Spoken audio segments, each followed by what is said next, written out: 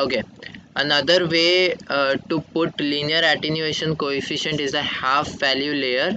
So basically half value layer is how much do I have to travel, what is the distance that I will have to travel in a particular material so that the intensity of the X-ray is halved.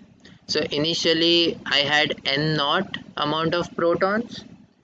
Now if I travel half value layer amount of distance, the intensity or the number of photons will be halved, n naught by 2. And it turns out that this is, if you work this mathematically, you will get half value layer in centimeters, because this is the length.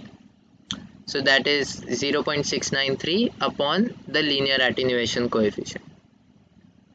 So this is another way to represent how many photons will pass through a material, or how much length or how much depth do I have to travel to reduce the intensity to half.